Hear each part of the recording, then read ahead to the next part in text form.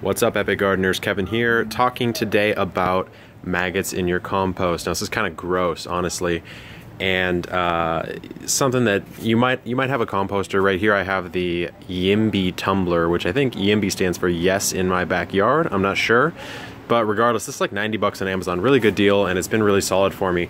It's a 2-chamber, but something I've been running into, and I was wondering about it, was maggots. I had like maggots in my compost, and I thought, oh, that's so gross. Like, you just have that visceral reaction to maggots, right?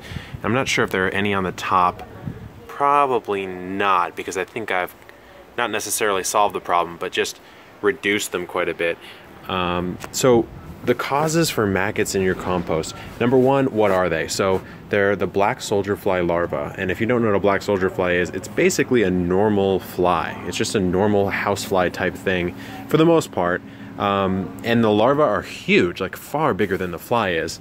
So they're sort of white, grayish, they can be brownish. It kind of depends on what you are putting in your compost. And if a fly flies in there and lands and actually lays its eggs, then you get these big grubs.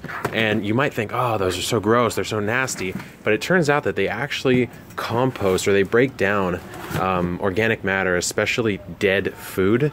So, you know, all your food scraps that are long dead, really fast, like really fast. Like, you'll put stuff in and you'll think it's full, and then this whole thing, like I might fill it up and it's up to here, and then it's all gone in like a day or two. It's just not necessarily gone, but it's been processed, right? Which is a great benefit, actually. Actually, you can see one right there. There it is. I'll zoom in. See that guy? Gross, I know it's gross, but these guys make short work. And so I've done some research. You shouldn't remove all of them, although you can if you want to, but just providing a moist and warm environment will keep them around, right?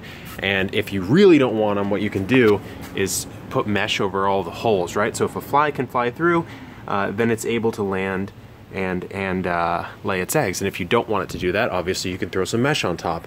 Other ways to get rid of them, you can lime it. So if you have a ton of black soldier fly larvae in here, you can actually add lime to this and it will basically kill them all.